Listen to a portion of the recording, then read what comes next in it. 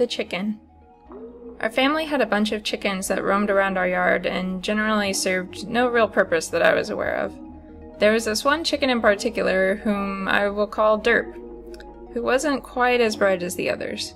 He couldn't walk very well, so he just kind of sat on the porch pooping everywhere until we would gently shoo him off.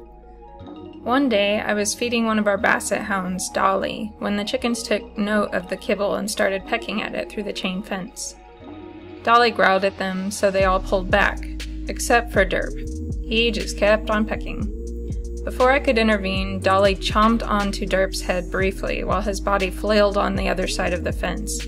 Luckily, she let go, and Derp flopped around on the ground for a bit, then got up with some minor wounds to the face. Derp was even worse off after the Dolly encounter, so his mobility was even more clumsy. One day, he decided to follow me down to the barn where I was going to feed our horses. He stumbled and rolled his way down the hill to where I was working, but I forgot he was there and went back up to the house. Derp didn't follow. A few days later, I returned down to the barn and happened to see some feathers behind a stack of wood. When I went to inspect, I found poor Derp's remains, along with, strangely enough, the remains of some other canine creature. I imagine that Derp had an epic battle with this foul creature, but that they both succumbed to their wounds in a tragic end. But I'll never really know what happened to Derp the chicken. The end.